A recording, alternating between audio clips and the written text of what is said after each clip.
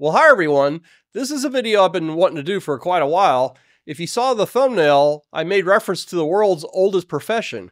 And of course, I'm talking about that of a pile driver. There was an archaeological site that was recently discovered in Switzerland, and it was exposing the 2,000-year-old piling for a Roman bridge. You could see the pile group here that was at one of the abutments for this bridge. And you can tell here this is the oak timber pile. And this is typically what they would do is they would sharpen the bottom to make it easier to drive. Oftentimes these piles were made of oak, and they would use a wooden plane with an iron blade to shape the piling before driving. This is the location of this site, located just to the northwest of Bern, Switzerland. And the Romans have been driving pile for a very long time. There's a reference here, and I've got links to all these references in the description to this video, but a bridge that was first built around 640 BC that was on timber piling. And this is what they used typically to drive these pile. This is a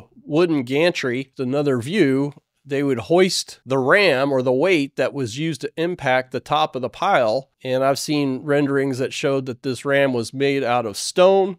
I suspect in the early days, they also used other large pieces of timber to drive the timber pile. Just another view. It's interesting. This one's set up to drive the pile at an angle, which is referred to as a batter, to provide increased lateral stability for the piling. So of course, one of the more famous sites in antiquity where timber piling were used to support a variety of structures is Venice, Italy. Venice, Italy has very poor quality soils, very low strength sands, silts, clays, and the city was built over 1,600 years ago. And the soils extend to depths of over 900 meters or nearly 3,000 feet. So if you're going to build anything, it's going to be on soil. And this is an interesting article, talks about the variety of foundations, timber pile foundations that were used to support the buildings in Venice. And these piles typically range in length from less than a meter or 3 feet to up to around 3.5 meters or 11.5 feet. And these piling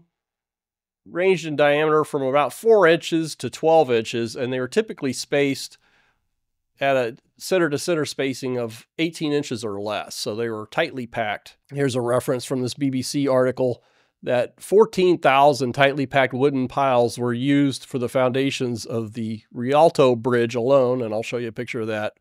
And 10,000 oak timber pile were used for the San Marco Basilica. And these timber pile would have a maximum capacity of around 40 kips or 40,000 pounds. A kip is 1,000 pounds, and it's a common unit of measure in engineering, particularly for bridge-related applications. Modern piling can have, of course, a capacity of hundreds, if not thousands, of kips. A timber pile today would typically have a capacity of around a few hundred kips. Of course, they are much longer than what was used by the Venetians, limited really to the length of a typical tree. So most timber pile that were used and still used today for various applications are about in the range of 40 to 50 feet in length. So this is a picture of the Rialto Bridge, quite stunning architecturally. And the timber pile have done their job. You know, timber pile tend to be much more stable if they're submerged for their entire lifetime. Most deterioration occurs in the zones where there's successive wetting and drying at the upper portion of the piling. And of course, they can also be vulnerable to attack from various organisms. But the piling in Venice have been submerged for nearly 2,000 years, and they've done very well. This is a picture of the San Marco Basilica, and this is a view of exposed pile tops in Venice. You can see they're very tightly packed. Another view of a pile-supported foundation in Venice. For some of the smaller piling, they drove them with a handheld ram, which is basically a fence post driver. If you've been on a farm or you've had to install a relatively small steel fence post in particular for a wire fence, you would use a ram very much like this. It's just a cutaway view of what these timber-supported foundations look like in Venice. And this is a typical soil profile that we have in Venice. As I mentioned, the length for these timber pile foundations are on a maximum length of around 11.5 feet or 3.5 meters.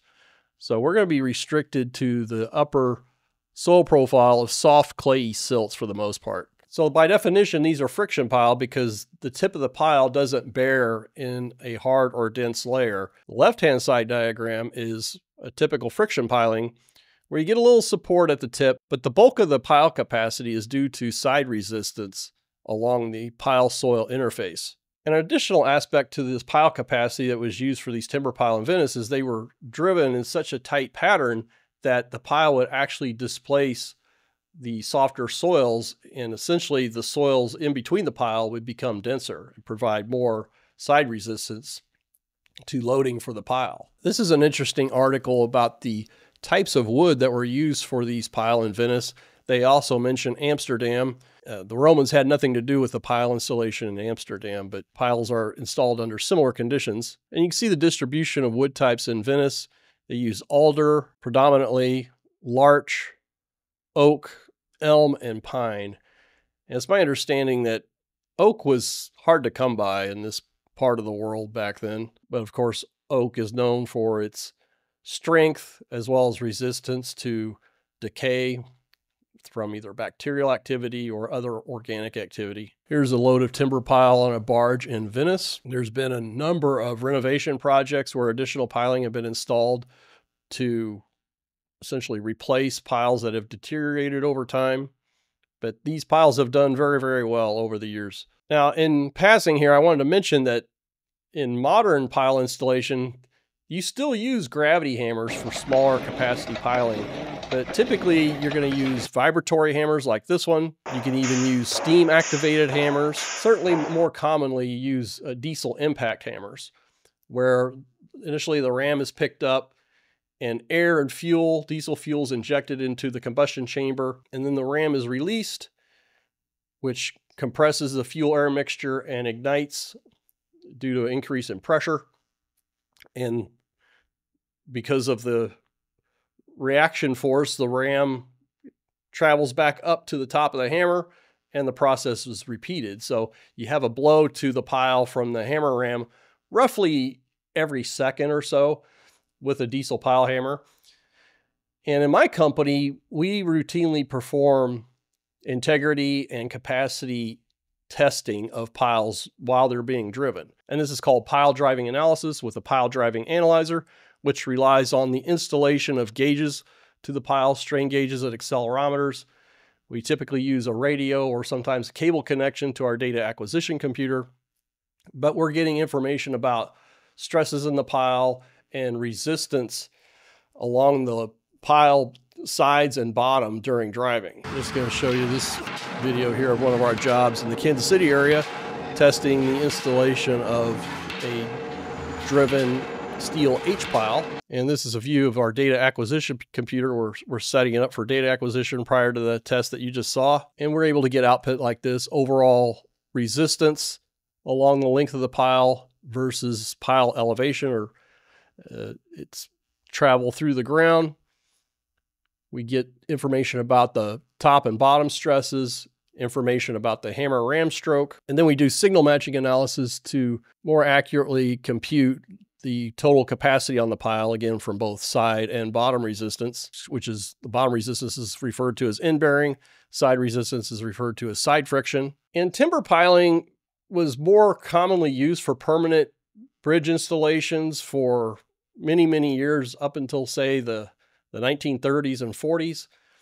I recently visited a bridge in Iowa where the new bridge is going to be supported on drilled shaft foundations nearly 150 feet in length, right next to the existing bridge, which is going to be removed, and those old timber pile on the order of 50 to 55 feet in length. Nowadays, you see timber piling used mostly for false work to support bridge deck during construction, say until the reinforced concrete cures after placement. Then they can strip the forms and the false work. So I hope you found this video to be of interest. I am amazed at what the Romans were able to do 2,000 years ago. Of course, their structures have stood the test of time. They weren't carrying the loads that modern bridges carry today, obviously, but for their time, certainly amazing accomplishment.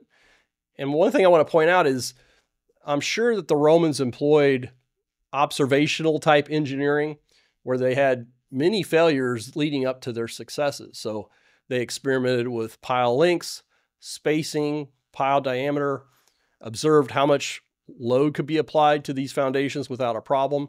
And over time, were able to get a good idea of what worked and what didn't work. And of course, the Romans were extremely interested in quick bridge installation to support their military actions throughout the region. So a lot of times these technologies are developed as part of a military application. So let me know what your thoughts are in the comments section. With that, I want to send a shout out to those of you who have contributed to buy me a coffee. That's one of the better ways to support this channel. I also want to thank the channel members who typically preview these videos 1 or more days prior to them being made public. And I also want to thank those of you who have contributed super thanks. So stay tuned for future videos, everyone.